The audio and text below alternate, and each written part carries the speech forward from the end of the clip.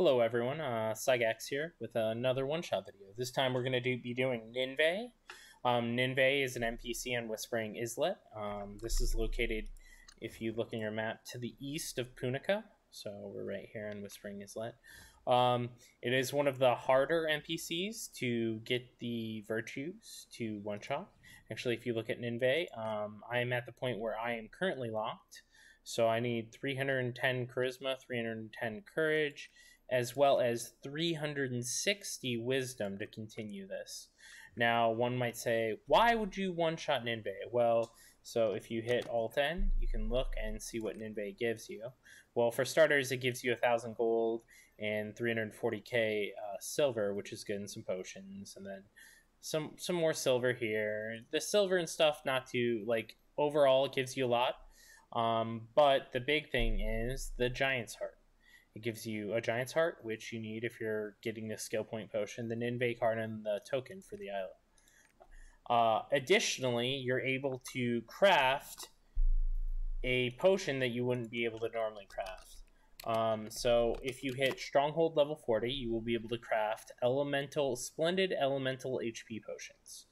You can normally craft these, and this allows you to just craft the Splendid ones, which if you're not very good, or you just want a little assurance, it's always good to have. You can carry 2 more of these. They do sell pretty well in the auction house. They've been selling pretty fast currently at this price. This price is a little high if you are buying all the mats on the auction house. So first, let's get to the one shot. So I got her to friendly 1, right? So this is where the lock starts. And if we just pull up a quick chart, we can look at friendly 1. We are at 4,251.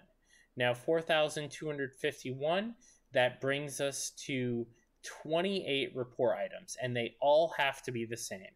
You can't mix and match. You have to do the 28. Now, I don't know if you can go higher than this, but I believe that you can go all the way almost to friendly, to the capping of friendly 1 before doing this. So if you have some other ones of different types, that's a reasonable way of doing things. But I personally stopped at 4,251, and I am going to do it from here. So I need 28 of these. So now if we go back to my inventory, I can look and I can see what I have. Well, I have 8 Chain War Chronicles. So one thing I've been doing is I've been buying these every week. So I need 20 of these. So I click on Chain War Chronicles. I'm going to open up these so I can get 28 total. And there we go. So then I'm just going to pull this up.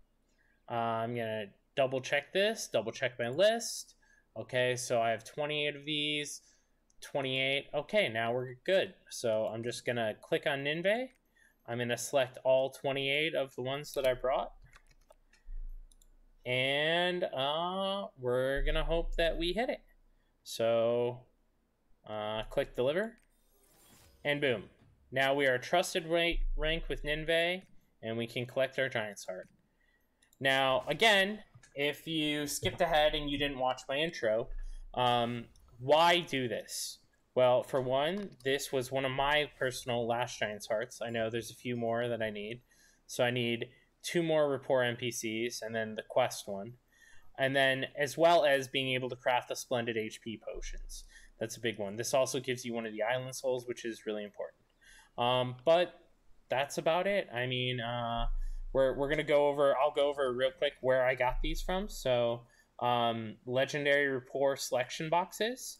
Every week, you are able to buy a few of these. So if you click here, you can buy your weekly Rapport pack. They're 120 blue crystals each.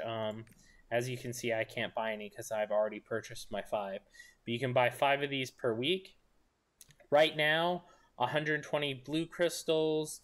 This is actually quite a bit of gold. So if you go over here and you can exchange it, right? If you need 120 blue crystals, that's going to be quite a lot of gold. You'll have to be buying several of these. So probably about 6 to get what you want, which would give you almost enough to buy all 5. So like 7. So you're looking at about 2.4K gold. But this is one of the more worthwhile things. You get back half your investment for doing so. So another way of getting these is there are NPCs, the random NPCs. If you look into Saintbot or any of those, they spawn in the world, and that's why I had 8 of the War Chronicles before I even started. You can see there's from the city merchants. They spawn in East Lutera from Malone and Burt, I believe. There might be a third one. Let me just take a look at it. It's just Malone and Burt. Oh, Morris. Malone, Burt, and Morris in East Lutera. Those are the ones specifically for that one. It's an RNG chance whether the vendor has it. And last but not least, if you go to any of the major cities, all the major cities have one.